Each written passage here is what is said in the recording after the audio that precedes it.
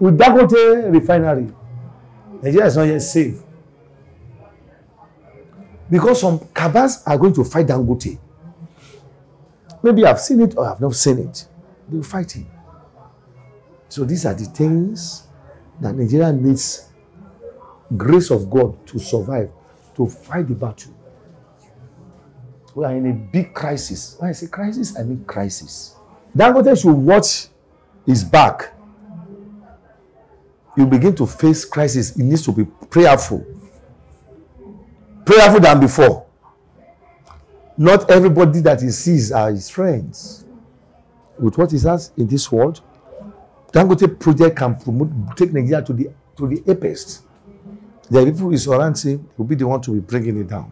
He needs more prayers than before. Nigeria can sell petrol for 140.